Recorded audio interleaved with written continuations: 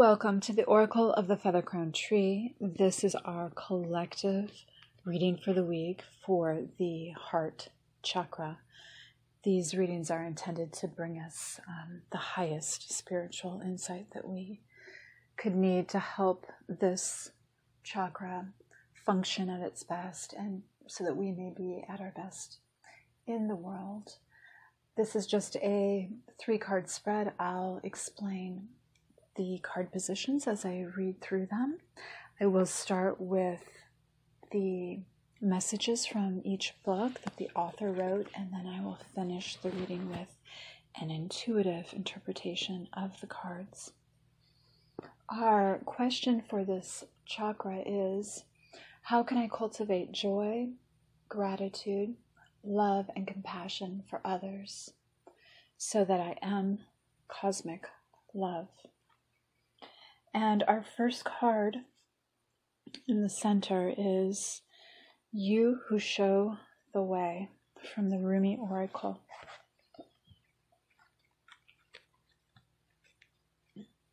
Even in your unquenchable passion for service to humanity, to the world that offers you so much, there is a time when your most powerful offering is actually, and most simply, that of your presence. You show the way, you who inspire through how you choose to live and be, you who sometimes think yourself to be invisible, you who consider yourself to be of no particular or exceptional worth. Yes, you who through your choices to live in your truth, reveal my face, demonstrate my love, embody my presence, heal my beloveds, and love my creations. This oracle brings the message that if you have a situation in your midst that feels impossible to resolve, the divine has it covered. Do the sacred honoring, a ritual that you can create, and let it be sorted out by a power greater than your own. It shall be sorted out, and your sun shall rise, just as day follows night, again and again. So too shall your sun rise after any issue or struggle. Have faith and hope, and know that this is a sensible approach to any dilemma, no matter how serious it may seem. For what use it is to bemoan any absence of day, even in the longest night, when you know in every moment dawn is ever closer to breaking once again. Your hope then is not foolish, but wise. Now, bringing in some extra insight for that card, we're going to take a card from the Kuan Yin Oracle, and this is representing the voice of the Dolphin Matrix Chakra. The card we have this week is Sisters of the Sun Rising. It is an important part of the spiritual journey to learn who you are and how you work, and often solitary work is a helpful way to do this. Yet there are times when you are strong enough to work with others without losing yourself or your unique approach to creative endeavors. Collaboration is suggested for you now to allow you to expand your horizons, to meet more people, share your light, and have more fun. Your collaborations may be with spiritual guides or with souls incarnated and coming into your life in the form of colleagues, friends, and helpers now.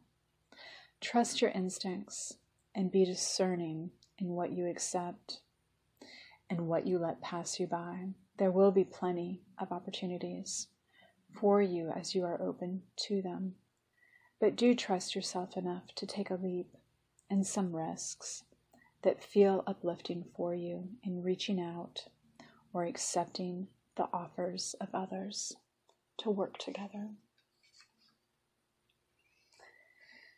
This oracle indicates that in any relationship you have right now, there is healing taking place. And if you look for the win-win solution, no matter how tricky it might seem to find that wisdom at first, it is there to be found.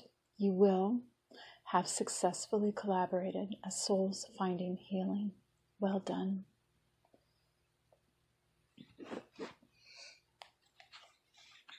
And then from our spirit chakra, we are going to take a card from the spirit messages deck to also help our heart chakra. And we have nature. This is a time to absorb the healing properties that nature has to offer. Your mind, body, and soul need nourishment, energy, revitalization, and strength. Nature has much to offer. So take this time to connect and spend some quality time outdoors. This card often comes up when your chi or life force is running low. This is a timely reminder that nature is beckoning you to step outdoors and let your body absorb the healing properties that it has to offer. Spending too much time indoors disconnects you from your natural state and can often make you feel drained or lethargic. Nature welcomes you by offering the warmth of the sun, the healing and grounding properties of the earth. Breathe in the wonder of nature's colors that can be found in its forest, meadows, flowers, mountains, and sky. Let them fill your spirit and allow them to surround and infuse and energize your aura. Spend quiet time in the solace of your own company by the ocean, river, or streams. Listen to its natural rhythmic music as it soothes your soul. Don't forget, you are an energetic being, and that special part of you also needs nourishment. Okay, so I'm going to take a look intuitively here at what these cards are presenting. I am seeing a total illumination to something higher than yourself, even as you stand in very uncertain waters that may seem dangerous and very unsettling. There's a complexity to it somewhat, very choppy, almost harsh emotional energy. This may be your own emotional energy that you are kind of trying to push down and stand above, rise above.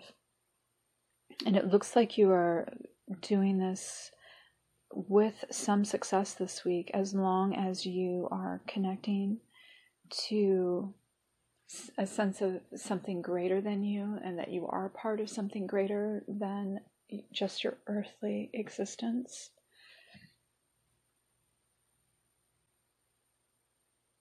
I see that there is a love coming through that is beautiful from a multitude of people, of companions in your life. They may be within your own friend group, and they may not be in close contact to you at present, but they are there and available should you want to engage. They may be kind of involved in their own similar life dramas this week. There may be a shared collective drama that we're all going through. And even though there may be an internal struggle within, there is still beauty to be found without, to be expressed and to be lived and to let flow into our lives. There does not have to be the harshness that may seem that is, actually in existence right now. We can manifest beauty. And I'm also seeing that perhaps worries that you are confronting this week can help can be helped by our reabsorption into our natural world, which offers a type of love energy. It's not of the emotional kind from human to human so much, but there's a love from the Mother Earth that is like the mother's love, that can be very restorative, very healing, and can help break down some of the mental anguish and worry that we can be experiencing as we allow this energy, if we engage with it, to just sort of grow and take root and encompass our entire being, if we lose ourselves into it. And we will also be supported through the divine energies as well, as far as insight and higher energies in the more heavenly realms. They're always there for us to realize and engage with. And this energy from nature will help alleviate any constraints that you feel as well. It will provide a little freedom for your soul this week. All right, thanks so much for joining me for this reading. I'm wishing you all well. Many blessings to you. And please join me if you'd like for any of my other readings I have on offer. Much love.